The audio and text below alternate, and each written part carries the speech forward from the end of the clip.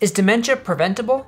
Well, to a large degree, yeah, it probably is. But we may ask, what's the one thing we have to do to prevent dementia? Well, we have to be honest that preventing dementia is a multifaceted approach. It's not just one thing. But if you ask me, I would say there is one thing that rises above the rest.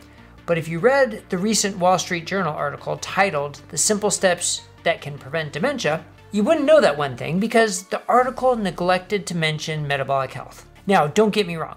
I am thrilled that the article even exists, that mainstream media is acknowledging that dementia isn't all genetics, right? Or just random bad luck, but rather it's something we can influence. And the article highlights several key lifestyle strategies, such as exercise, continued brain stimulation as we age, right? Making sure we get quality sleep and maintaining social connections and a purpose, and of course, avoiding smoking and excessive alcohol. And this is fantastic progress that everyone needs to be aware of these key concepts for healthy aging.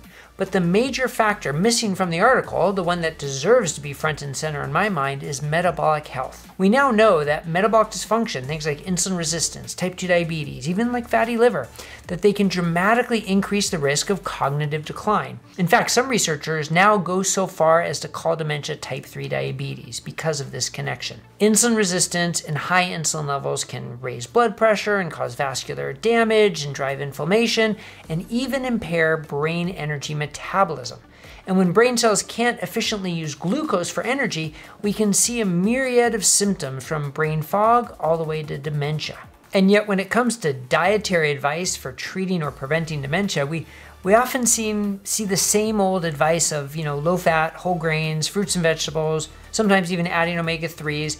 And while there can definitely be benefit from following this advice compared to a standard American diet, we have to ask if that is the optimal advice. And I would argue that for most people, it's not. Instead, most people should likely focus on the dietary approach that best improves their metabolic health. And even maybe one that supplies the brain with ketones, which is an alternative fuel supply. So in the setting of insulin resistance, it's actually a more efficient fuel source compared to glucose. You see, now there's emerging research from Dr. Matthew Phillips and Dr. Stephen Cunnane and Dr. Mary Newport and others showing that low-carb and ketogenic interventions can improve cognitive function in people with cognitive impairment or early Alzheimer's. And mechanistically, it makes complete sense with the combination of improved metabolic health and providing a more efficient fuel source.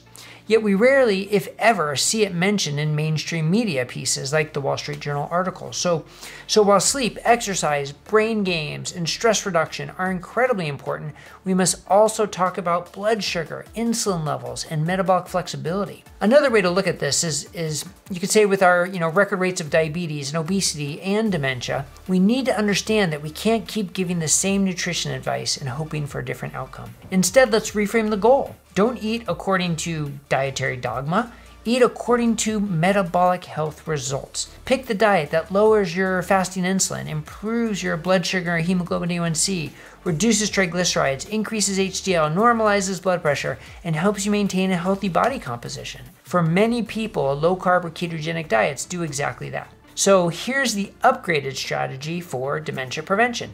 Exercise, both strength and cardio. Prioritize sleep. Stay socially and mentally engaged. Avoid smoking and other toxins. Protect your hearing and vision. Manage your stress. But also, fix your metabolic dysfunction through lifestyle and therapeutic nutrition, including low-carb or ketogenic approaches. I want to repeat that the Wall Street Journal article was a step in the right direction, and I applaud it, and it's wonderful. Dementia is not inevitable, and we can impact its course. But if we truly want to reduce dementia risk, we can't ignore the metabolic roots of brain dysfunction. Because dementia isn't just a brain disease, it's frequently a metabolic disease that affects the brain, and that means we can do something about it. So if you want to learn more, please see our interviews with Dr. Mary Newport and Dr. Stephen Cunnane. And if these videos are helpful, please like and subscribe so you'll see all our future content. But most importantly, please leave us a comment. What do you think about the prevention of dementia?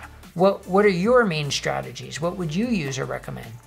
So thank you for watching. I'm Dr. Bret Scher, and we'll see you here next time at Metabolic Mind, a nonprofit initiative of Bazooki Group.